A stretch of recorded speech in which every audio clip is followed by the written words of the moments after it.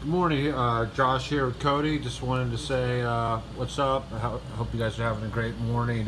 Cody has a few tips he'd like to share as far as maintaining jigs and terminal tackle, so you keep them going a little bit longer, get your money's worth out of them.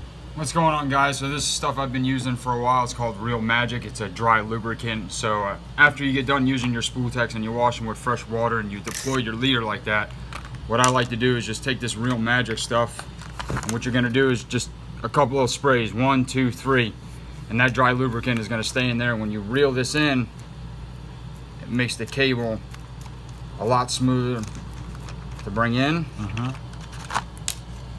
When you say dry lubricant, it doesn't leave a residue. Okay. So like WD-40 or anything like that, Yeah. you don't want to spray. It's going to leave a residue and like a kind of like a smell to the bait. Yeah. This is a dry lubricant. It does not, leave any residue or anything like that. It's not going to stain anything like that. It's not going to, affect the way the bait moves, the way the bait swims, or the color, or anything like that. It's not going to stain the tail or the back end of it or anything like that. It just helps the cable not stick inside and stay lubricated. And also it's really good for your hair jigs after you get done washing them.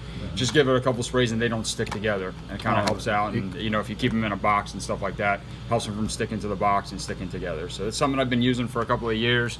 It's been working really good, and I mean, it's effortlessly when you pull the cable out. As silly as it sounds, obviously that will help with some corrosion on the hooks. Yeah, also it impedes corrosion around this crimp right here and around the eyelet and stuff like that. So okay. Hope that helps, guys. It's been working for me for a couple of years now. Absolutely. So Cody is a believer in this, uses it a lot in his fishing, and we got some in the shop. If you want to come by and pick up a bottle, come by and see us. Thank you. Thanks, guys.